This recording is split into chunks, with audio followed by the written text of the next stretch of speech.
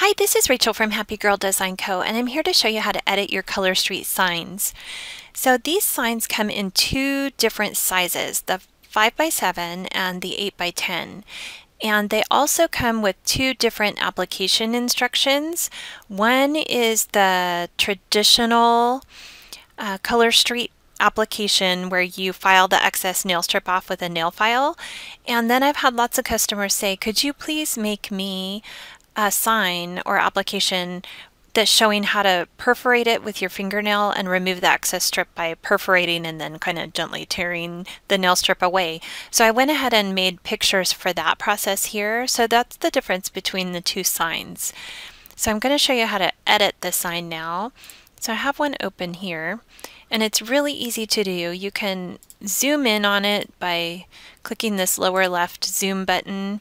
You can change anything on the sign. You can make this logo bigger, you can make it smaller, you can delete it, you can move it, you can change any of this font here by just clicking on it twice and then just backspace over it.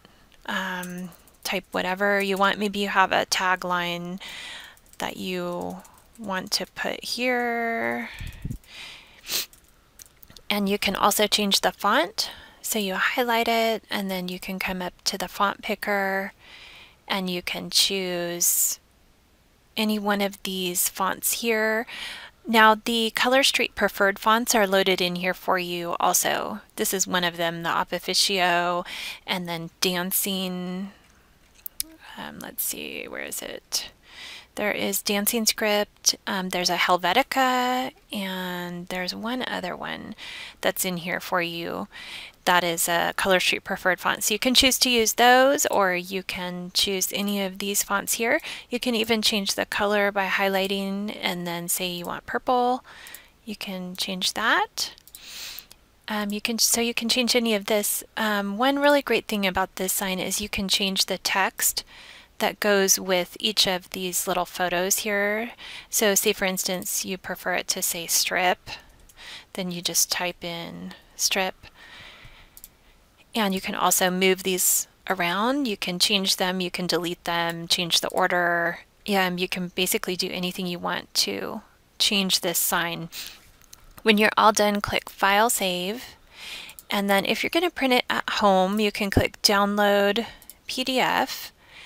Choose Show Trim Marks and Save Paper and download. I save to my desktop on my computer, so it's really easy to find. So let's put it there. Now if you're going to send this over to Staples or some online printer, you want to download it as a JPEG and then click Download.